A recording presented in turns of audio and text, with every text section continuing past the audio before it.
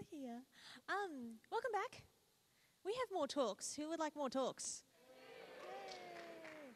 Well, we've got a real stitch up for you now. We have Kris Howard. She may start talking about purl, I don't know. But Kris Howard is going to be giving a wonderful, knit one, compute one talk. So let's all welcome Kris.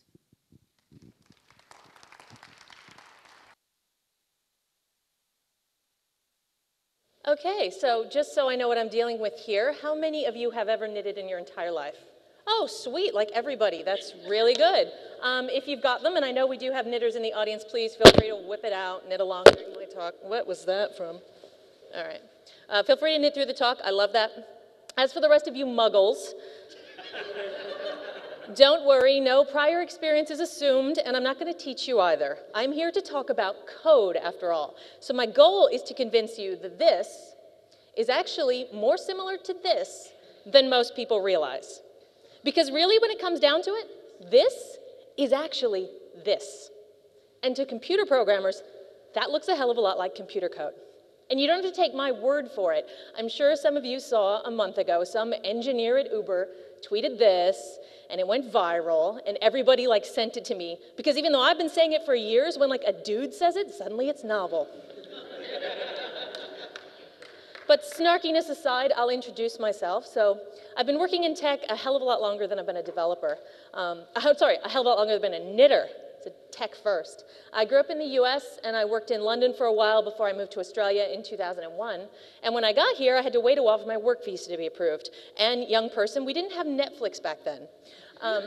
So I decided to learn a hobby, and I thought I'll learn to knit, right?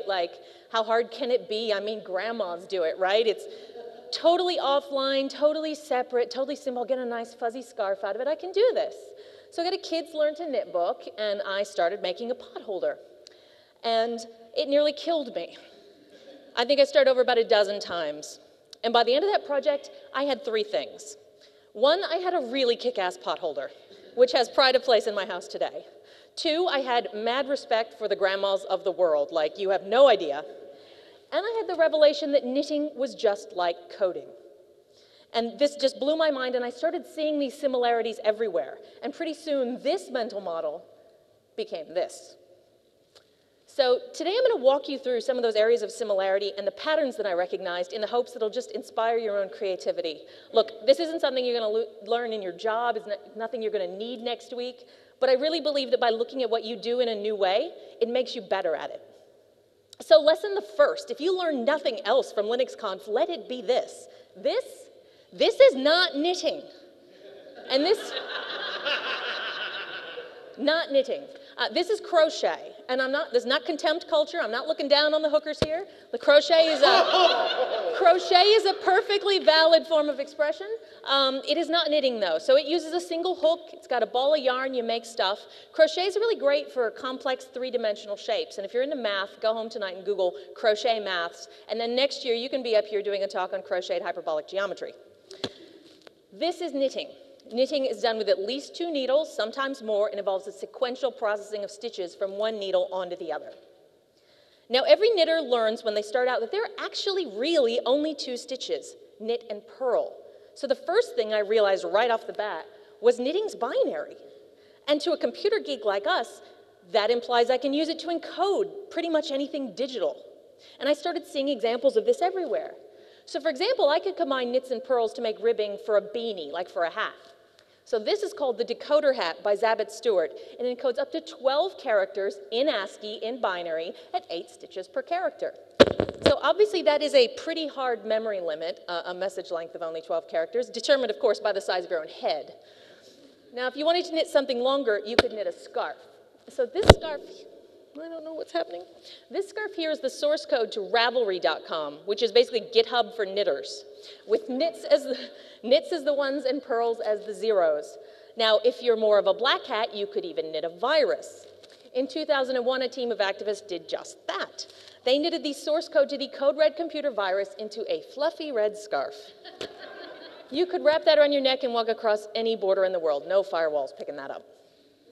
If you want to knit something more stylish, you could do cables. I'm a big fan of cables. The hat on the left here represents the numbers from 0 to 15 in binary notation, depending on where the cable crosses occur. And the scarf on the right has a hidden message in binary revealed by cables that actually look like little ones and zeros. If you prefer color, you could use the width of knitted stripes in different colors to encode a character set. The stripes on this guy's jumper, of course, spell out the classic first programming exercise. Say it with me, hello world. If you want to get super literal, you can actually knit ones and zeros into your scarf. I'm happy to tell you the average scarf, depending on how tall you are, will hold about 120 bytes of information, which is just shy of a tweet. Now, of course, not all data is text. Did you know in World War II, the Belgian resistance recruited little old ladies who lived near train yards to watch the German trains and secretly knit their movements into their projects? It's true, I saw it on QI. In more mundane examples, on the left here is the scoreboard scarf, which is a record of a sports team's season, with all of their points in one color and all their opponents' points in another color. I really hope he's barracking for the Grays. And on the right is a sky scarf, where the color of every row is the color of the sky above the knitter on the day that they knitted it.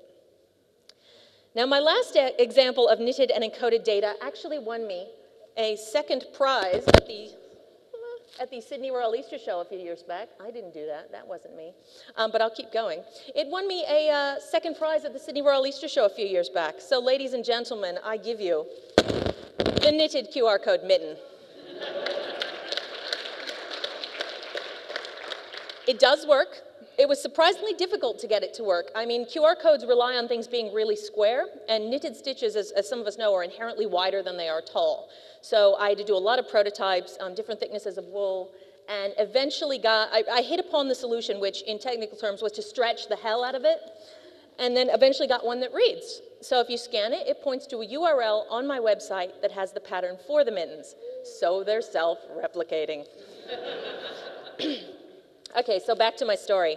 So once I had the basic mechanics of knits and purls down, it was time to learn to read patterns. Now, the very first line of any knitting pattern looks something like this: cast on 24 stitches.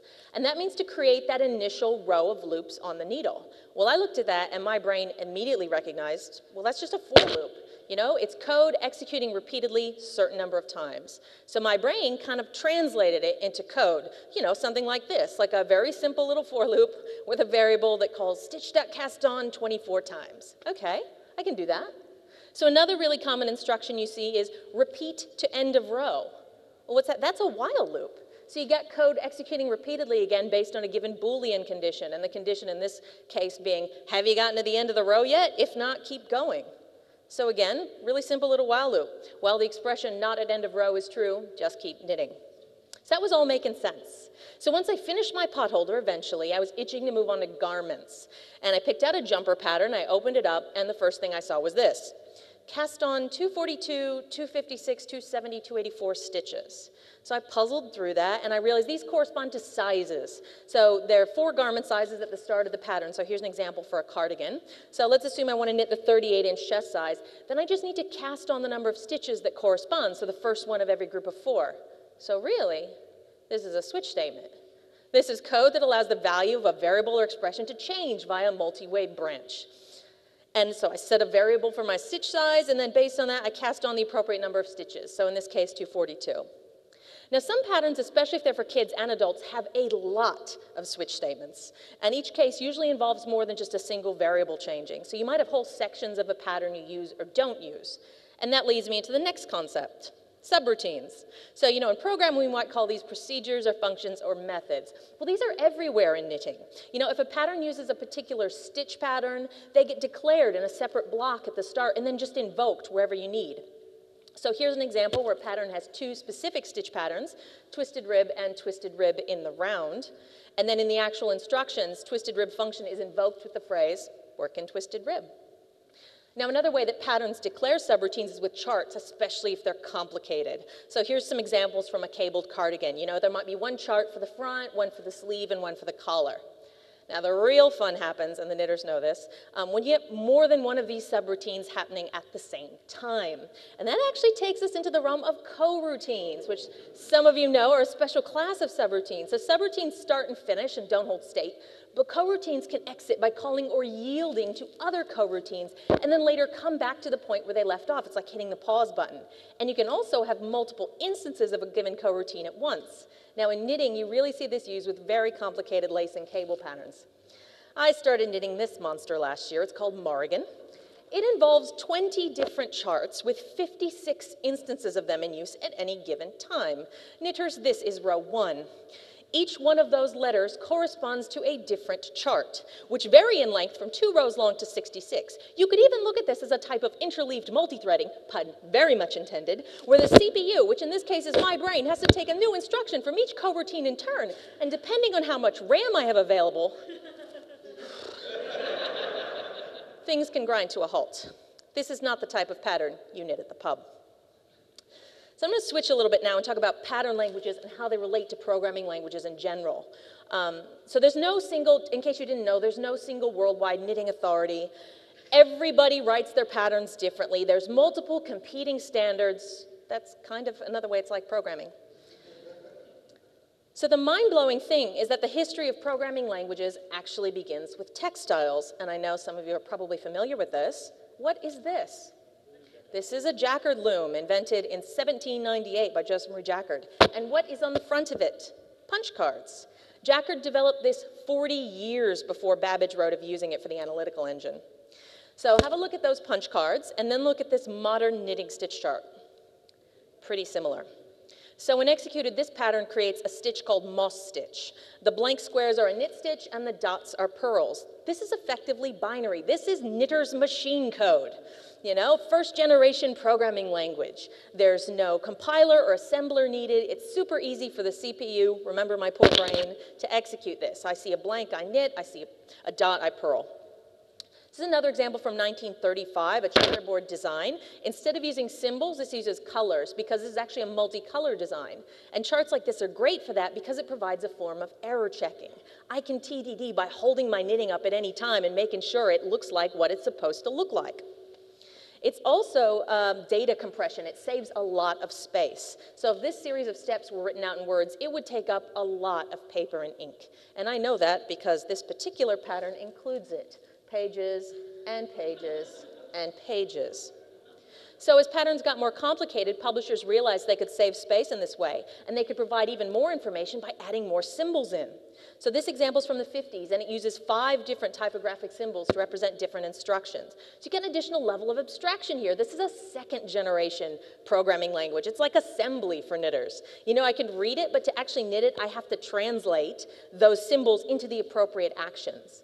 And since these particular symbols aren't widely used, it's not very portable. Like, I'm sure the other knitters in the room are going, Roman numeral 2? What the hell is that? Like, it's hard. And so it's also no longer a one-to-one match with the output. I can't easily hold my knitting up and make sure it looks right. I know there's dark lines on there, but without those, it'd be really hard to do error checking. So modern knitting charts like this one try to balance abstraction and portability with faithfulness to the output. We still don't have a worldwide agreed standard, but we're getting there. So these symbols are pretty widely used. And they look like what they're representing, like the circles are for yarn overs, which make holes. Forward and backwards slashes represent decreases because they lean to the left or the right. A centered 3-to-1 decrease is that sort of bird foot looking thing. So it contains a lot more information. Like between the symbols and the colored lines, you got like 9 pieces of information in a very compact little space. Looks good. But some knitters think this can be taken further. The problem, they say, is that grid. So remember this from my intro. This is called feather and fan stitch. And you see it kind of undulates up and down really nicely. But you don't get that in an orthogonal grid. You know, you get this, which is concise and readable and all those good things, but doesn't look like the end product. So a new syntax has been proposed called stitch maps. It's basically the 4th generation of knitting pattern languages, knitting charts, and it looks like this. And the idea is that stitch maps let you see how parts of a stitch pattern fit together, so not just the sequence along a given row, but how they interact row to row, or clock cycles, if you like. And the really cool thing is that stitch maps are compiled from a domain-specific language called KnitSpeak. So you can actually go to the Stitch Maps website there and enter a stitch pattern like this. This is KnitSpeak. It looks just like a normal knitting pattern, and it will compile that and turn it into a visualization that looks like this. So this is pretty much state-of-the-art when it comes to knitting charts. But what about text patterns? So they've evolved quite a bit too. So the first text pattern I can find in the English language was published in 1655. This is what it looks like. The order, how to knit a hose, which is basically how to knit a sock. So I know it looks impenetrable, but if you're a knitter, you can kind of sort of start translating. It makes a little bit of sense. But the UX is terrible. It's long and vague and hard to follow. So 200 years later, we're getting there. This is 1846. This is a lot more readable. You know, the cast-on rows clearly marked. We're using some abbreviations to make things more concise. That's all good. But what's not great is, you know, we still got white space and indenting all over the place. And the abbreviations aren't just non-intuitive, they're misleading. The P3 here, P doesn't stand for purl. It stands for plain stitch, which nowadays we call knit. And the B stands for backstitch, which is purl. So it's exactly reversed. This is like the whole big endian, little endian thing. Like, if I give this chart to another knitter and they don't know the intended schema, they get the exact reversed output.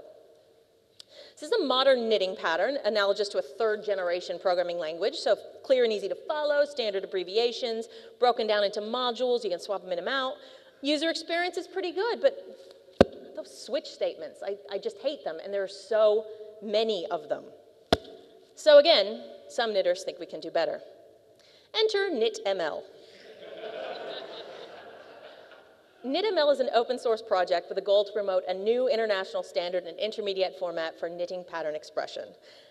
Knitting patterns are algorithms, and by formalizing a standard in this way, we can allow computers to make decisions about them, and that allows for all sorts of useful operations. I could download a pattern with just my size selected. I could have it in English or French or German. I could use charts or words, whichever I could prefer. I could even use the abbreviations I like.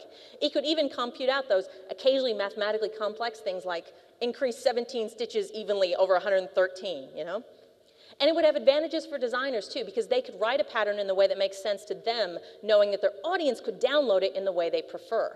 And more crucially, they could use tests and validation to check for errors. So many knitting patterns have errors. And they could even use a visualizer to preview the output. So this is what knitml looks like, and it's not particularly compact, and it doesn't look like a traditional knitting pattern. But remember, this is just for computers to use. It's an intermediate format. It's not expected that humans would ever directly manipulate this. Instead, the project provides a tool called knitting EL, which is knitting expression language. And this is how the designers express their pattern. And it sort of looks more like a published knitting pattern. But the project provides Java-based software to convert knitting patterns to knitml, which can then be passed on to supporting software, as I mentioned, like validators, renderers, and visualizers. So here's one, for example. This is an open source visualizer called Knitter that processes a knitml pattern and produces a three-dimensional model of the resulting knitted fabric. And you can even stretch it and see how it responds. So this is just the tip of the iceberg when it comes to open source knitting. Like if you go to GitHub tonight and look, and this screenshot is old, there's probably more, hundreds of repos to play with. You know, Go language implementations of knitting pattern parsers. You got custom row counters for your smartwatch, apps for turning JPEGs into knitting charts, the source code for a knitting Ipsum generator for your next website, instructions for wiring your own row counter, which only slightly look like a bomb. A knitted and felted bag. This is a cool one with a sewn-in Arduino where you actually upload your knitting pattern, press the button, and it lights up LEDs in patterns to indicate the next stitches that you're meant to knit. Here's one I myself designed and knitted a beanie for Camp.js. Oh, I have it. That uses a Gemma microcontroller, 6 LEDs, and a coin cell battery to make myself visible up on the misty mountain. Is it lighting up? Oh no, maybe I'll power it up later. Battery's come undone. Sweaterify is fun. This is a tool. Lets you upload an image and imagine it knitted into an ugly Christmas sweater, and you can even download it. But more importantly, this was built by Mariko Kasaka, who did an amazing talk at JSConf last year called Knitting for JavaScripters. It's on YouTube. You should totally watch it. And in it, she talks about one of the most popular crossover knitting and programming activities, which is hacking old knitting machines from the 70s and 80s. So these were very popular. You can pick one up on eBay cheap. Brother made a ton of them. And hacking them usually involves making your own serial cable and using it to upload your own custom designs to the machine. And people are putting these to some very cool and very weird uses. So on the cool side, the Neuro Knitting project plotted brainwave activity into a knitted pattern. They used a wearable EEG to record users' affective states while listening to Bach's Goldberg variations, and then knitted that into a scarf on a hacked knitting machine. So that is his brainwaves while listening to the music. Now, on the weird side, and warning, nightmare fuel, You've got artists like Andrew Salamone and his machine-knit identity-preserving bitmap balaclava. He photoshopped images of his own head from every angle into a single rectangular bitmap and then knitted it on a hacked knitting machine. So my favorite knitting tech project recently is KnitYak. You guys might have seen it on Kickstarter. So Fabienne Serrière, FBZ on Twitter, she's using a hacked industrial knitting machine in a shipping container in Portland, because of course, to knit provably unique scarves using elementary cellular automata. So as a backer, I get to choose my own colors, rule, and starting row. And the rule determines how each subsequent row changes depending on the stitches that are encountered. So this is where things get really interesting, because one of the rules that I can select is Rule 110. And as some of you may know, around the year 2000, Matthew Cook published a proof that Rule 10 is Turing complete and is capable of universal computation, and it can be knitted. So given an infinitely long ball of wool, I can simulate any Turing machine and, by extension, the real world, the computational aspects of any possible real-world computer, which is pretty mind-blowing. And that's me. Thank you very much.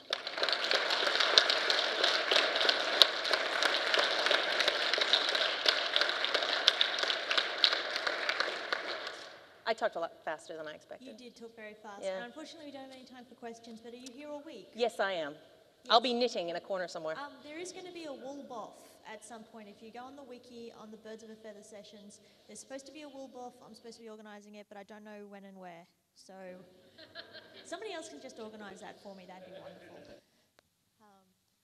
And yes, let's thank Kris again.